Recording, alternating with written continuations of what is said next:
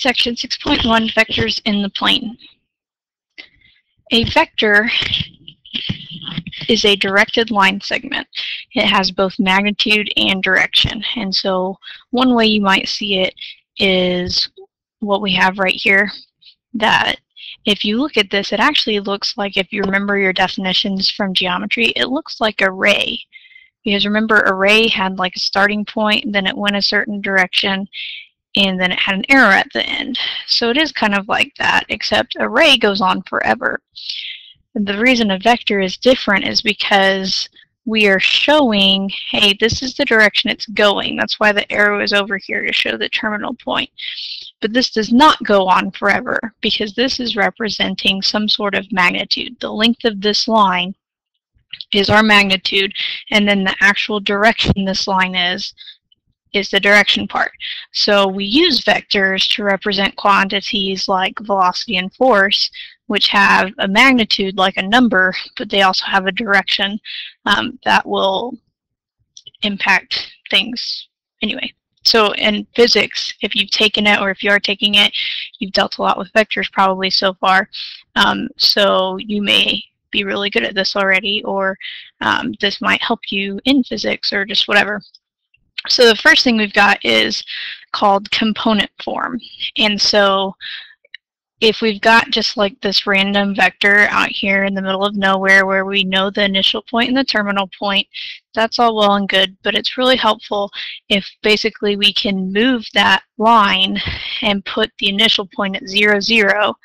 Because if we put it at 0, 0 and then we just talk about what is the terminal point, then it lets us do all kinds of things with vectors. So in order to do that, we're going to use what the book calls the head minus tail rule. If an arrow, which they use the word arrow, but it's really vector. If a vector has an initial point of x1, y1 and a terminal point of x2, y2, it represents the vector x2 minus x1, comma, y2 minus y1. In other words, we're going to take the second point, the terminal point, and subtract the first point from it. Okay. And a couple of things to notice is with vectors, we put these like arrow brackets, I guess you might call them, around it, and that tells us, hey, this is a vector, this is not a point. Okay, otherwise it'd be really confusing to tell the difference between a vector and a point. So this actual problem says, are the vectors RS and PQ equivalent? And notice we've got this little line with an arrow on top of these to show we are talking about vectors.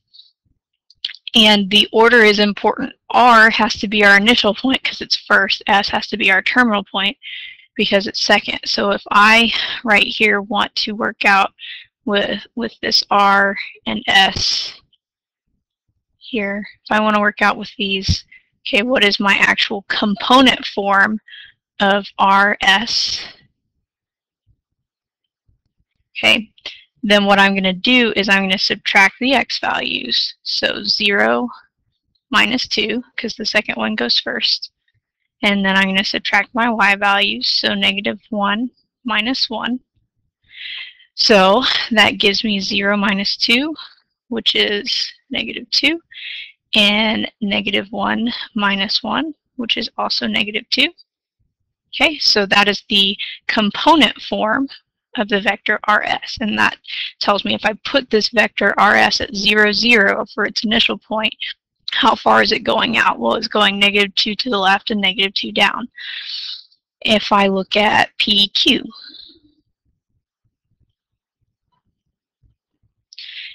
I'm going to subtract the x's, so negative 1 minus 1, and I'm going to subtract the y's, so 2 minus 4. And if I actually work that out, that does give me negative 1 comma negative 2. So these vectors are equivalent.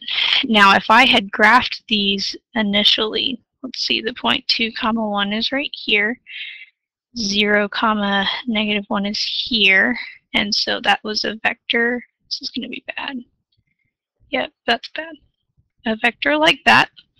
And then if I draw the other one, so 1 comma 4, and negative 1 comma 2, and so connect the dots,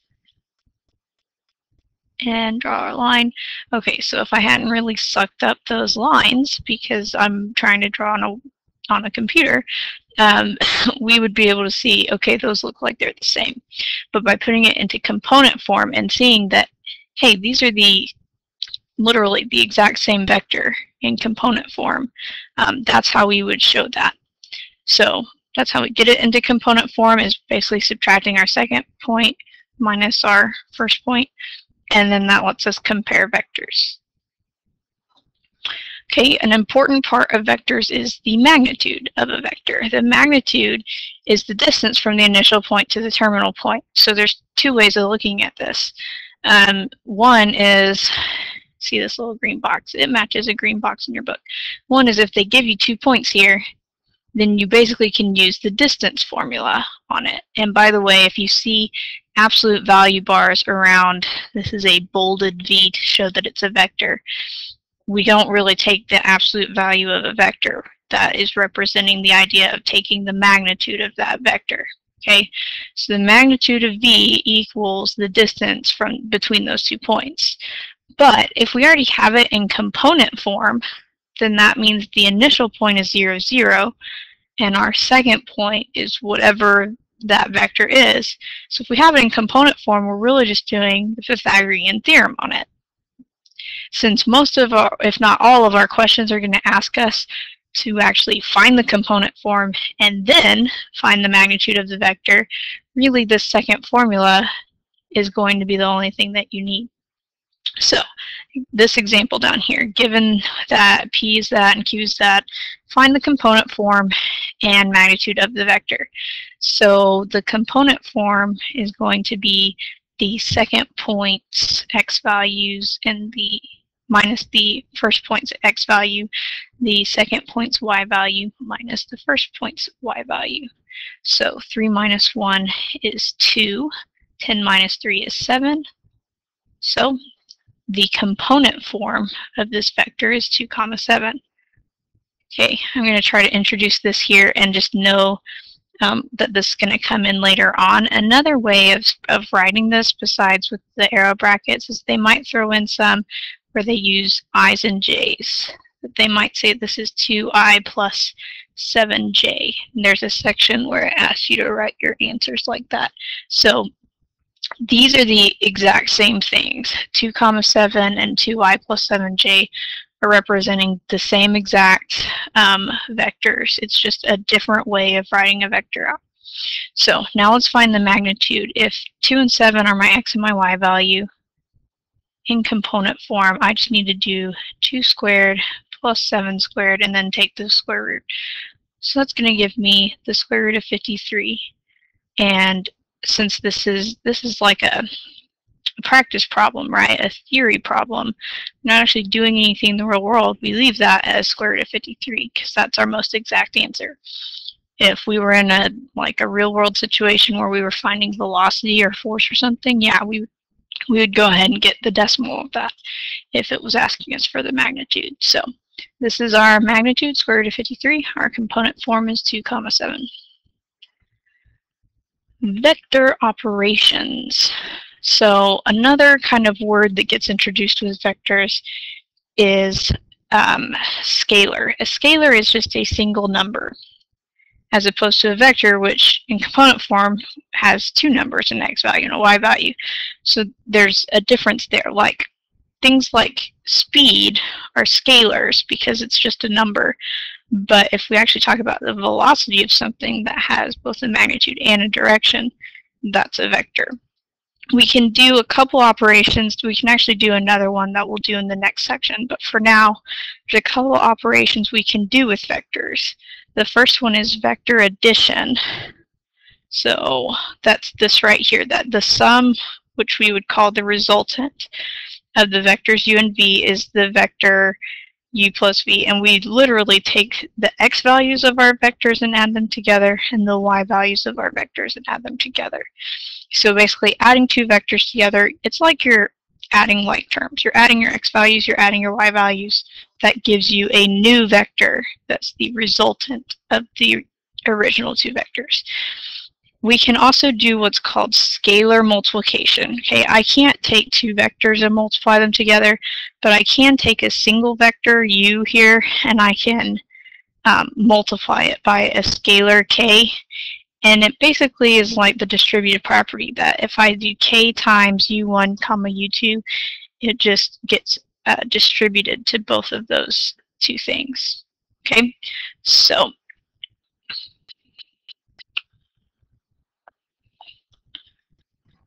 let's do some examples of that. Let's find the component form of the indicated vector on each of these. This first one we have u and v, and it wants us to find u plus v. So if I'm finding u plus v, then I'm literally going to take the x values and add them together, and the y values and add them together. Kind of the opposite of the whole head minus tails rule thing that we talked about earlier. So that gives me 1, 11 as the resultant vector of that. Okay, then if I want to do this next one, we're finding 5 times u. U is -6, -2, and so 5u, I'm literally going to multiply this vector by 5, and that gives me -30, -10. That's my answer. And then if I want to get a little bit more complicated here on this last one, we have two vectors, u and v again, but now we're doing 8u minus 5v. So this is asking us to subtract, but we really are only allowed to do two things, scalar multiplication and vector addition. So what we're really going to do is we're going to take 8 times 5, 6.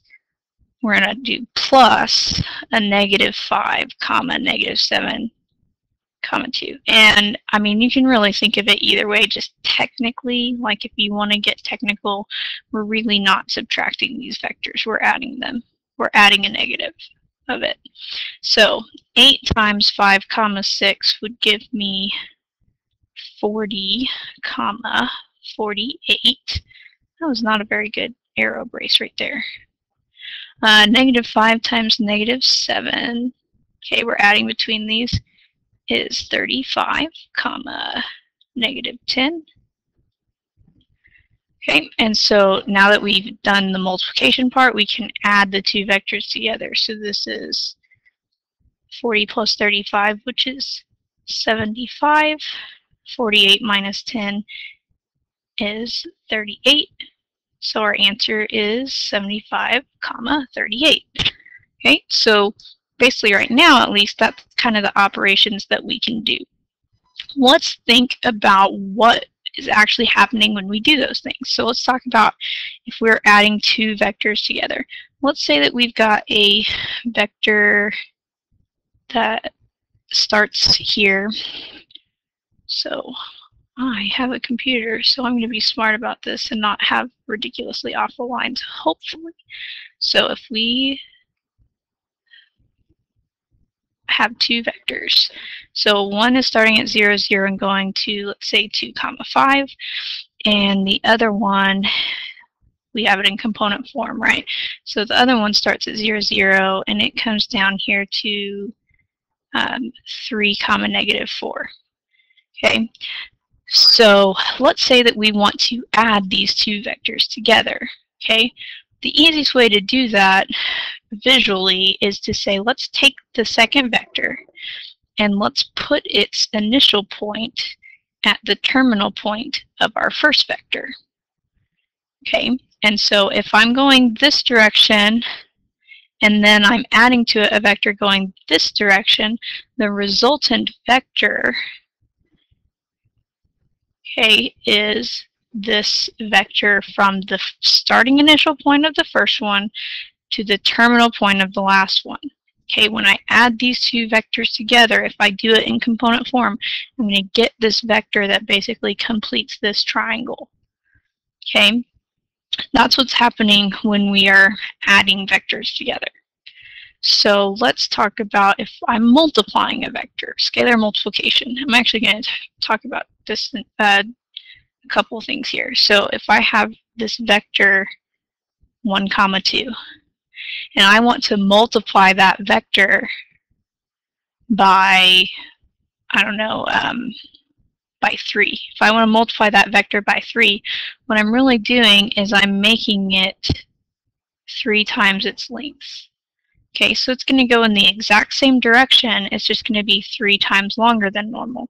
So this was 1, 2. If I multiply both of those by 3, I get 3, 6. It's also like if I had 1, 2, and then I just kept stacking vectors that were 1, 2 until I got, okay, whatever number I was going for there, right? So I was trying to get 3 of these vectors. Okay, so that's how long it is. The other idea with scalar multiplication is if I multiply by a negative. Okay, if I take the original vector we had, 1, 2, if I multiply that by a negative, what I'm really doing is say, let's talk about the exact same vector, just headed the opposite direction, so that our 2 vectors would really make a straight line, okay, going in opposite directions. So if I take the vector 1, 2, multiply by a negative, it changes both of those values to a -1 and a -2. So it makes it go in completely the opposite direction. Okay, so what do we have next? Okay, unit vectors. I'm going to go ahead and break up the video. So this is the end of the first part.